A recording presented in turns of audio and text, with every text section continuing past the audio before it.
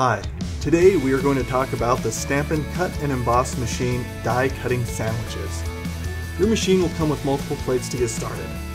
The two clear cutting plates, the base plate, the die plate, and the specialty plate. Other plates and accessories are also available to purchase separately, like the magnetic plate and the embossing mats. You will notice that our plates are now numbered. This is to help you know which plate to use and the order it goes in quickly when making your sandwich. When die cutting, your sandwich will look like this.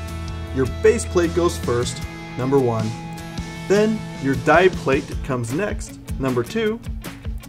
You will add your cutting plate, number 3, followed by your die and paper, and finally your last cutting plate, number 3, to complete the die cutting sandwich.